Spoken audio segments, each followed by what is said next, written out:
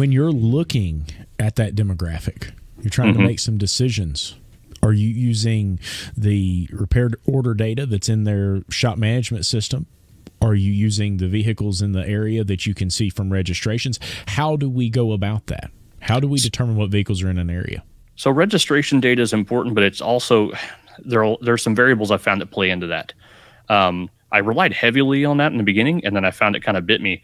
What I was finding is that based on zip code, that although the vehicle's registered there, depending upon the culture of the area even, a high number of individuals of certain median income would possibly work in a different part of town.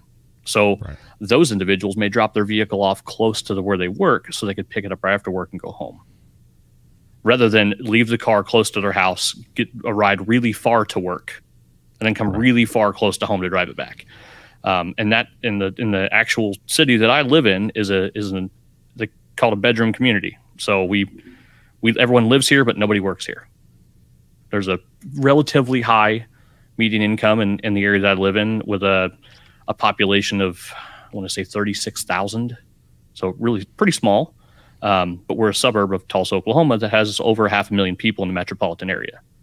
I think there's like 250,000 in the actual registered Tulsa zip codes.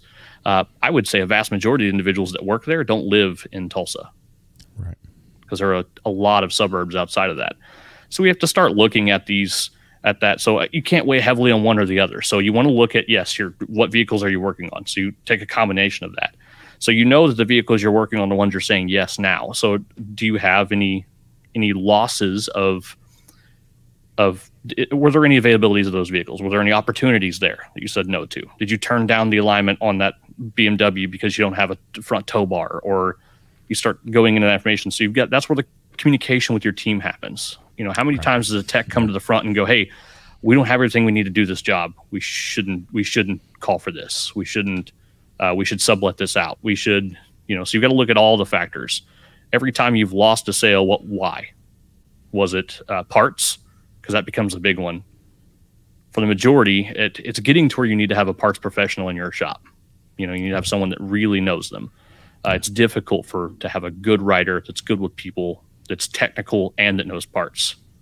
That's not just a tech. And by the time you get a tech up on the front, he's not the people person you want. Yep.